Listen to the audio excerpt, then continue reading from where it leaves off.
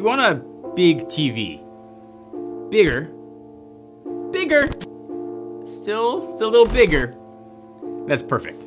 There's only one problem though. Have you seen that price tag? It is insane when you get to a 100-inch screen. But you are not out of luck.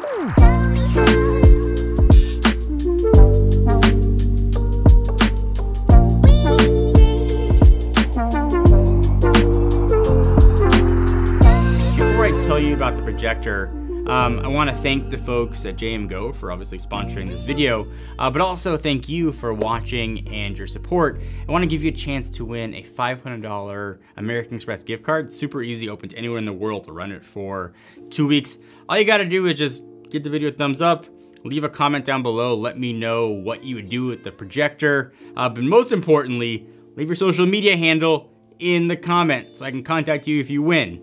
Don't forget to leave your social media handle. Let's talk a bit about the projector. So if you're in the market for a TV and you still haven't found what you're looking for, the U2 is an all-in-one projector and you really don't need anything else besides what you get in the box. I was very, very proud of that joke. And with that, there are 3 things that stand out here. So image quality, sound quality, and usability, kind of the tripod of TV and displayness. So projectors have had a lot of issues in the past. One of the big ones was setting them up. You'd have to get the alignment just perfect. You have to put them in a super dark room. If you happen to bump it or move it or even just breathe on it wrong, you have to start the whole shebang over again. More and more projectors can be treated like any TV, which is awesome. So which means setting them up is super simple, and U2 is really no exception.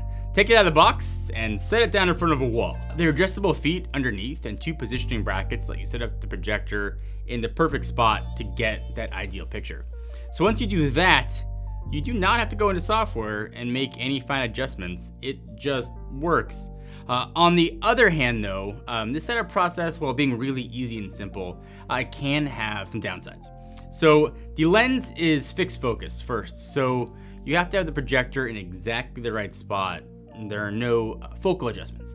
And because that fixed lens, it's gotta be 100 inches. So you can't go bigger, you can't go smaller. Personally, I think 100 inches is awesome. That plays to the strength of projectors. But if you need something smaller, then maybe this is not the option for you. But if you're looking for 100 inches, it's pretty cool. So setting up the projector aside, you also have a remote, as TVs tend to come with. Well, I guess here you kind of have 2 remotes. First is the normie remote that comes in the box. It charges via USB Type-C, by the way, which is a super nice touch. There's also an app for your phone that you can download to control the U2 as well. So if you want to type or use gestures, you can do all that stuff from your phone. Probably already have that in your pocket and convenient. All of that stuff aside, the main hesitation and the biggest drawback in the past with projectors has been image quality. The U2 just has a few tricks up its sleeve to make picture quality look the best it can, especially for a projector. So first, it is a laser projector. There are no sharks with them on their heads, but it does work really well, and technology does a very cool job. And these have become kind of more and more popular over the years because they are bright, and I think most importantly, they don't need to warm up. They don't have to be replaced right at the left hand of the projector either. It used to be another big knock on projectors. So again, you can treat this more or less like a normal TV. Seems like I keep coming back to that. The difference with this laser is it has a tri-color laser engine, so you can guess how many lasers it has. Typically, you would have one white laser that is shot through a coloring, which gives you your colors. You know, it moves around and it goes through it. It's like a gel kind of thing.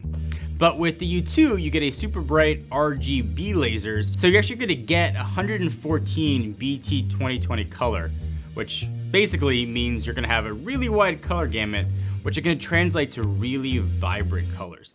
And these are colors that you traditionally see on more typical TVs, not so with projectors, so awesome to see here. And it's hard to show on camera, obviously, but in person, you can see that the color looks very different. And it was awesome. I mean, we were chilling with the No Way Home trailer, watching it over and over and over and over again.